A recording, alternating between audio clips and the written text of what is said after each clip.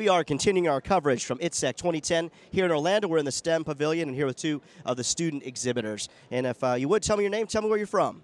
My name is Chris, and I'm from Dayton, Ohio. All right, and you're Janetta. Janetta, you from Dayton as well? All right, what school? DECA, Dayton Early College Academy. All right, that's awesome. Well, so what was kind of the inspiration behind the project? Well, last year we started a first robotics team, and the game was called Breakaway. It's basically soccer with an obstacle course thrown in. This is actually the layout for the field. All right, so Janetta, if you can tell us a little bit about the robot, and you began to talk about the game, so talk about that a little bit.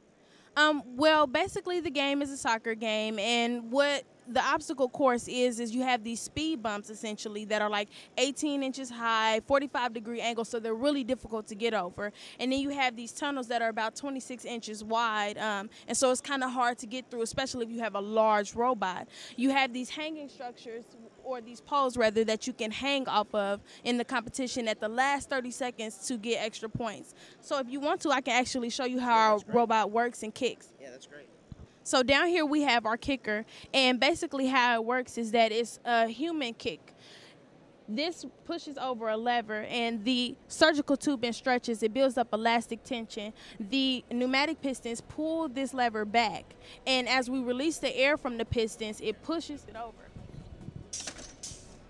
So that's basically how it works.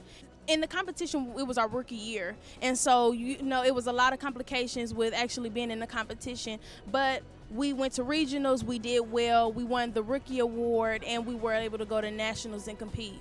Oh, that's awesome. Another great example here in the STEM Pavilion at ITSEC 2010 of some great student work, and we're so excited and proud of you guys for being here. So maybe one day we'll see you back working in one of the big booths. How's that sound? Absolutely. Thank you so much. You bet. Continue our coverage from ITSEC 2010. More to come from the STEM Pavilion coming up.